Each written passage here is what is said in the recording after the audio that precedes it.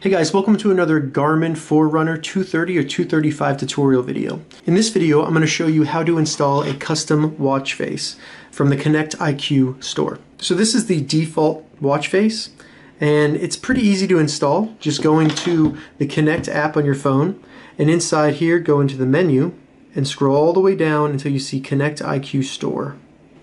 So inside the store, we can actually search by specifically on watch faces. Now there are a ton of watch faces. Luckily they included reviews and star ratings, so you can kind of see which one actually is worth it. I love this Digic watch. It has a lot of settings and it's extremely customizable, so this is what I use on my watch. So I'm just going to go ahead and select that, and once I'm in the actual page for the watch face, I can just select download, and then it set the terms. And now it'll be installed on my watch the next time that I sync the device. So let's go back and sync it. So go ahead and select the menu button and then select your device right here. And then we can swipe it down and that'll force it to pair. So as you can see, it is syncing. And this is going to take a little bit longer just because it is installing the watch face. Alright, the sync is complete, and now we can even go into the Connect IQ apps. We can see what's installed on my device, check watch faces.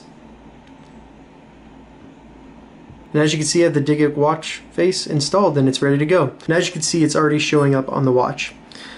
Now, real quick, to change the watch face, you simply just hold the up button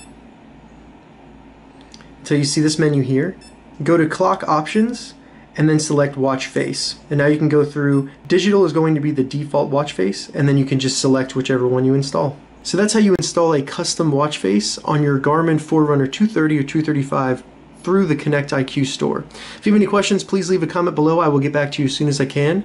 If this video helped you, give it a thumbs up, and please consider subscribing to my channel, Gauging Gadgets, for more gadget reviews and tech tutorials. Thank you so much for watching.